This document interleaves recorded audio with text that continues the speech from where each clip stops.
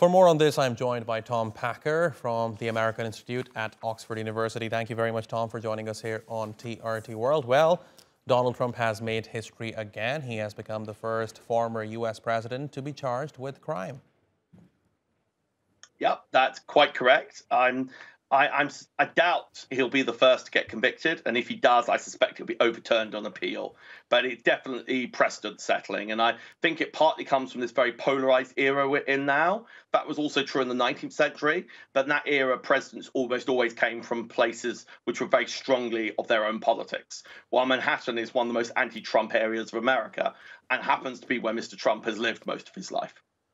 What does it mean for the future of the political dynamics of the country? Is the situation only going to get worse? Because certainly right now, if you speak to experts, they would tell you that America is an extremely polarized country, especially after the Trump presidency. I think that's fair. Having said that, I think there are plenty more polarized countries, and America has a sort of very strong army and police force that hold it together. I think a lot depends what happens. My suspicion is there's a good chance this case will be thrown out by judges because it's really quite weak. If he gets convicted, I suspect it will be overturned on appeal. I think you can exaggerate the political effect of this, as with a lot of the Trump scandals. I think this will help him a bit, particularly among Republicans who think he's being picked on. I doubt it will make a huge difference as to the eventual results, whether Trump gets renominated or re-elected.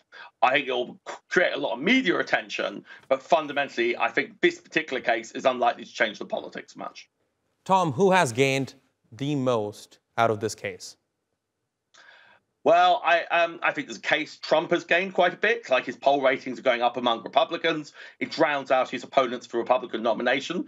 I think this is why he's done it. And frankly, I think it's poor that he's done it, given what a weak case it is. Alvin Bragg, the DA, has made himself a massive celebrity. And if he wants to run for Attorney General of New York State or something in that nature in the future, this will be quite helpful for him. So I think he's helping make himself a big celebrity. So I think those will probably be the two most obvious gainers from this case. And what does it mean for the Democrats? I think not very much. Really, I think they would prefer probably to run against Trump than another Republican. But on the other hand, most Democrats would say Trump would be a worse president than the average Republican. So it depends a bit. Do you want the chances of Trump being the nominee who will lose the election?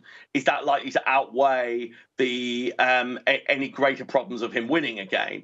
And in 2016, lots of Democrats were very complacent that Trump it was a fantastic nominee because he couldn't possibly win. So one has to be careful with these kind of calculations. All right, we'll see what happens. Tom Packer, fascinating insights into the topic. Thank you very much for talking to us here on TRT World. Really appreciate your taking out the time.